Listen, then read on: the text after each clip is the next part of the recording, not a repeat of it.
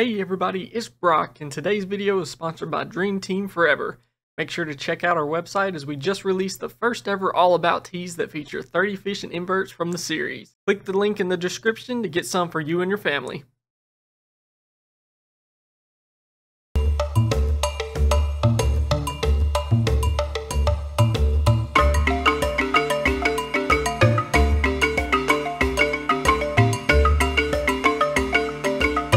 Hey everybody, it's Brock, and we got a brand new episode of All About. Thank you all for joining us today.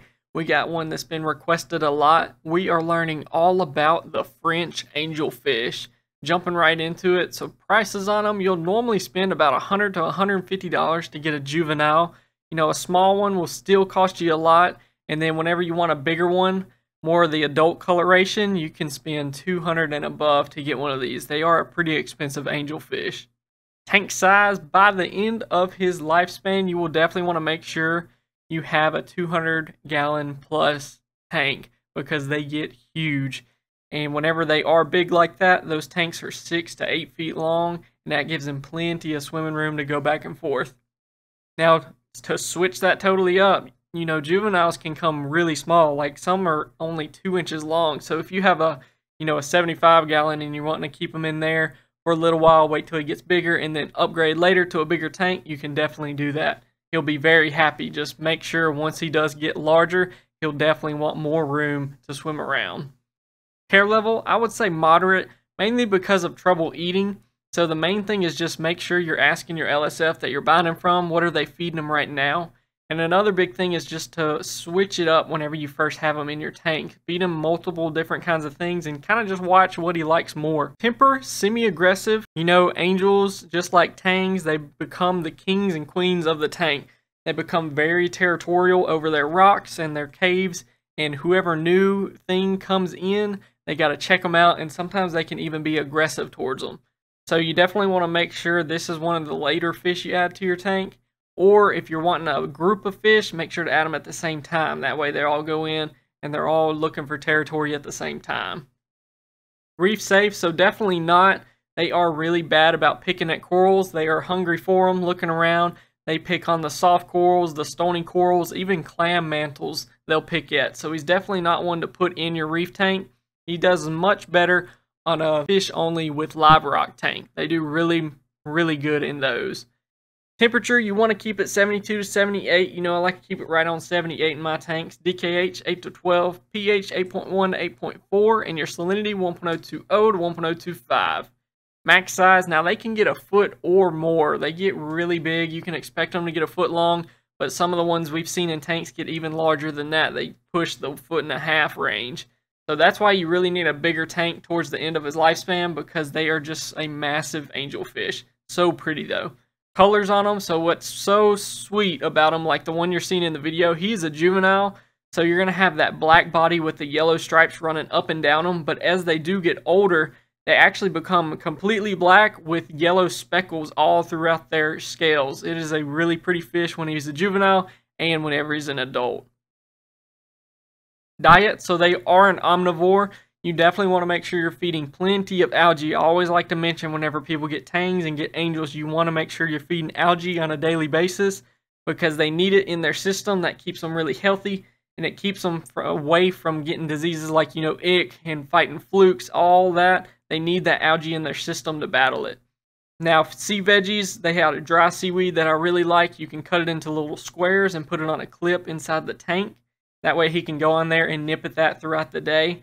And then also having just some natural hair algae or any other kind of little algae, green algae that you got growing in the tank, they will love it and they will pick at it. Now on the total flip side, when you feed your other fish meaty foods like mysis shrimp and brine shrimp, this guy's going to come up there and eat it as well. So he's going to be eating both, but definitely make sure you have that algae in there to keep them healthy. Origin, they do come from the Caribbean. Compatibility, just asked. Now they can be housed with other angels and tangs and pretty much any fish in between. Usually if you do want them with other angels, you want to make sure you add them at the same time if you can, because once an angel is in a tank long enough by itself, they become very territorial over that area. And adding a new angel, a lot of times they'll see that as taking over their territory and can lead to a lot of aggression. and so you definitely don't want that. So if you do want multiple tangs in your tank and multiple angels together, try to add them at the same time if you can. And while that's the case, he does really well with other fish too. I've seen him in predator tanks with tangs, triggers, you know, puffer fish, eels. They do really great in there because they're just so big. And then they do good on the total flip side of peaceful fish with clownfish and gobies and wrasse. So they do really well with anything in the tank. Now in a tank with this French angelfish, you want to just have a sandy bottom with plenty of live rock in the tank. Big arches and caves for them to swim throughout while also having some open space for them to go to. This will give them plenty of room while also giving them plenty of rocks to graze on for algae and to go and hide behind if they're ever nervous or scared from something. They can go back there and hang out. Another great thing if you can have in your tank is natural algae growing. So if you got some hair algae in there or some microalgae growing, it will really be a treat for him whenever he's first introduced in the tank. If he's kind of wary on eating the food you're feeding your other fish and he just wants to eat that natural food first, that's good to have in there. And they also go around and pick at sponge. Sponge is a thing they'll grow in your tank once your tank is, you know, year or more older, and you'll have that growing behind your rocks. He'll go back there and chew on that as well throughout the day. So sponges is another really good thing to have in there. And after that, you check all those off your boxes, you will have a very happy French angelfish swimming in your tank. They are a good hardy fish to have in there. They get really big if you're looking for a fish that just gets huge. I mean, a foot plus by the end of it. So definitely need a bigger tank by the end of it. Make sure you're feeding that algae to him to keep his colors really pretty, keep him really healthy, and then also keeps his aggression down. You know, a full fish is a happy fish. And then just make sure you don't put them in a reef tank. Don't risk it because I'm telling you, they are bad about picking at your stuff.